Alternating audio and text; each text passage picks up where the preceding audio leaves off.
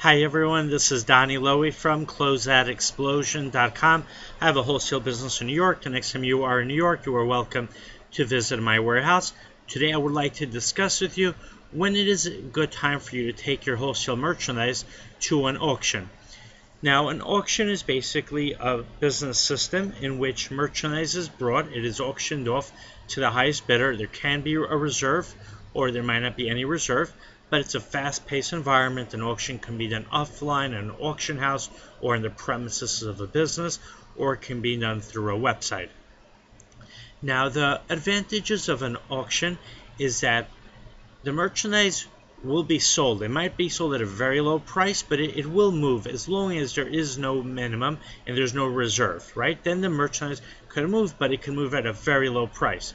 Another advantage is that it's possible to create a bidding war, and once a bidding war starts, then people are going to start bidding against each other, and the price of the merchandise can go higher than if it was just sold to a single buyer, or if the owner of the merchandise had just held on to the merchandise and tried to offer it at a clearance and a heavily discounted price, but let's say only 2 or 3 potential buyers came by to look at the merchandise. An auction exposes the merchandise to a much larger network of potential buyers. But here's the thing, if you want it to be a successful experience, you need to have the merchandise auctioned off by an auctioneer who has a network of potential buyers who would be interested in buying the type of merchandise that you have for sale. So if you are looking to auction off, let's say, an assortment of women's shoes, then you want to go to an auctioneer who has experience in auctioning off fashion merchandise, including shoes, for 2 reasons. First of all, the auctioneer is going to be familiar with the merchandise, and the auctioneer is going to know how to describe the merchandise, how to get people excited about the merchandise. The auctioneer is going to be able to share the benefits and the points that make the merchandise worthwhile to be bought. And in addition, the auctioneer is going to already have a following of buyers who know to come to the auctioneer's auctions to buy fashion-related merchandise.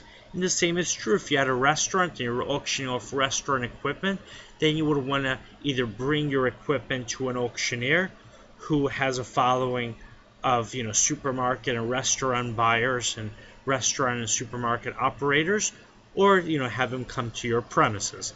Now, when you do run an auction, I would recommend, if possible, take your merchandise to the auctioneer or have it be an online auction. That's assuming that you are still in business, because if you're still in business, you don't want to run an auction at your premises, and then people who come to your premises are going to assume that you're going out of business, and they're not going to want to buy your other merchandise at a later date.